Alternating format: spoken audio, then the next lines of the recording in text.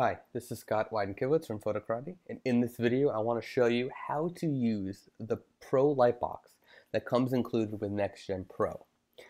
I've already gone and uploaded a gallery to my test site, and now what I'm going to do is, using the attach to post interface, I am going to select a Pro thumbnail gallery. I'm going to select that new test gallery I just created, and then under here there's an option for display triggers, and there's three options you can choose for this: always, exclude small screens, and never. Right now I'm going to choose always. I'm going to save that, and I'm just going to update this post that I already created just to make sure the settings are correct. When that is done, I will open up this post in a new tab, and I'm going to show you what the display triggers, what these different options actually are. So you can see here in the bottom right of each thumbnail are these two little buttons. Those are the display trigger. One is meant to just open the Pro Lightbox. The other is to open the social tab inside the Pro Lightbox, and I'll show you what that is. Now, the reason why we gave three options is because not everybody wants to use these display triggers, so that's why there's a never. There's an always, which is what is currently set, so that no matter what it shows. And then there is a exclude on small screens feature, which means that once you get to an iPhone size, the display triggers will actually disappear. So there's now three ways you can pull up the Pro Lightbox. The first way is just by clicking on one of the thumbnails.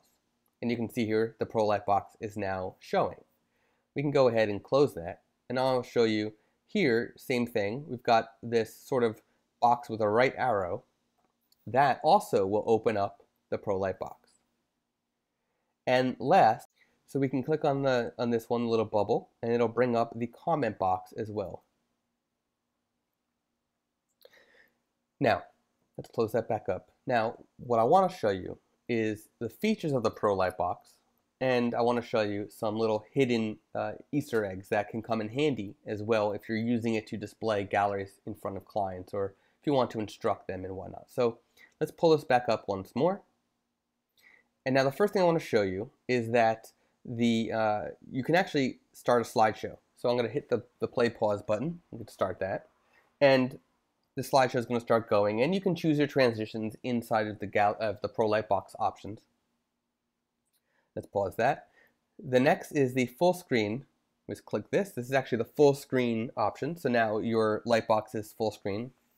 And it's important to know that if your photos are larger than what I'm using, they will actually fill the screen. And I'll show you an example of my personal site using large photos. Once I get through this demonstration, I'll show you one with large photos. So then let's close that full screen, go back to the regular browser. The next thing I want to show you is the info tab, and that's going to bring up the title of the photo. So you can change the title, whatever you want. Close that again. And the next is the chat bubble. So this is actually going to be for commenting and for social sharing. So within here, you can comment. We can say, nice boots, right? So these are hiking boots. We're going to post that comment, and now the comment is posted. We can also go and we can share this on Twitter, Google+, Facebook, and Pinterest, and that will share just this one photo. If we go to the next one, you'll see the comment has changed, and now you can share that individual as well.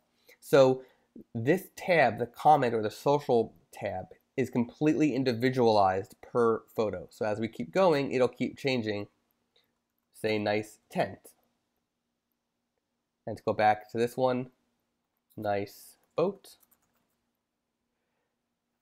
And if I just keep going between them, you can click on the thumbnails, you can click on the left, right tabs, the buttons here, and you'll see that the comment will keep changing depending on which one I just commented on.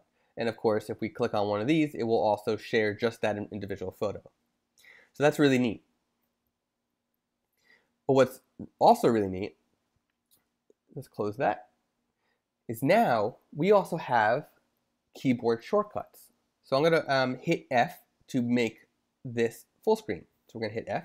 And now, without a keyboard, or I should say without a mouse and clicking, with only keyboard shortcuts, this lightbox is now full screen. Now if I hit the down icon, I can hide those thumbnails. If I hit the down icon again, down keyboard button, now the thumbnails are back. If I hit the up, it's going to bring up that little info tab. I can go down, only show the title. So let's go back up and do that. You can hit left and right to go navigate between. If you hit the space bar, you're actually going to have that social comment feature and the sharing pop out from the side. You can space bar again to close that, and now we're back to that. Hit F, we can go back out of full screen. Got a lot of cool keyboard shortcuts. We're going to be constantly adding more. We also plan to add some more swipe gestures. So if you're on an iPhone or an iPad, you can swipe left and right. Of course, you can tap to bring up things and whatnot, but we're going to be adding some more swipe gestures down the road for bringing out the comments and things like that. So lots of really cool stuff to come for the Pro Lightbox. Now, there's one more thing I want to show you with the Pro Lightbox. If we close out of this, we'll just hit escape to close out of that. I'm going to go back to the other options. And what I want to show you is actually that you can customize the Pro Lightbox a little bit. So take a look. Here we are in the Lightbox effects. You can see here I do have Pro Lightbox selected. You have a router slug. So this is actually, you can customize the word. Right here it says gallery. You can actually customize that word for branding purposes if you want. We can actually select a color. So I'm going to make that this blue color right now, just quick default. So this is actually for, like, you can double tap to go to full screen. It doesn't always work on every device, but that's an option. You can pan cropped images. So if you're cropping your images, you can actually have sort of a panning effect go through. And a bunch of different transitions for when you, swipe on mobile, things like that, or just on the slideshow. And you've got some custom options if you have custom style sheets you're adding or anything like that, you can add that in as well. And we're going to hit save. Now, there's one more thing I want to show you. I'm going to exit out of this, and I'm going to do a quick refresh of this URL so that the Pro Lightbox should now be blue. I'm going to open that up, and you can see here the icons are now blue down here in the bottom left, right? And you've got the blue arrows and the blue X, so everything is now blue. So you can customize it to match your brand. Now what's really cool is this deep linking feature we've included.